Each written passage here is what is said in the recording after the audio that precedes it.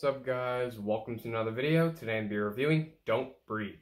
This film came out in 2016 and stars Dylan Minnette and Stephen Lang.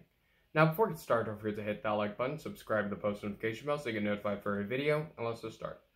So let's start talking about the good. So Dylan Minnette and Stephen Lang are very good in the film, as well as Jane Levi.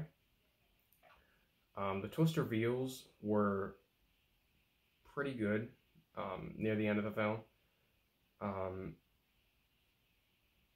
Stephen Lang just does a great job in the film. He does not talk in the film. I don't believe he talks. I think he's blind and deaf in the film. And he just plays the role perfectly. There's another guy in the film, I don't know his name. He's okay in the film, I guess. He's only in the film for a little bit. And spoiler warning, he gets killed in the first act of the film, which I didn't really care because his character was whatever. There are many tense sequences throughout this entire film, especially in the second act and the third act, when, spoiler warning, when the two lead characters are trying to exit the old man's house.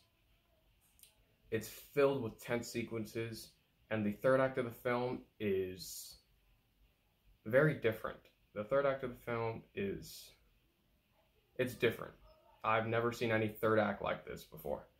So I really like the third act of the film. I guess the only bad thing I have about this film is that there were, I guess, 1 or 2 subplots in this film that I did not really care about. They weren't needed in the film to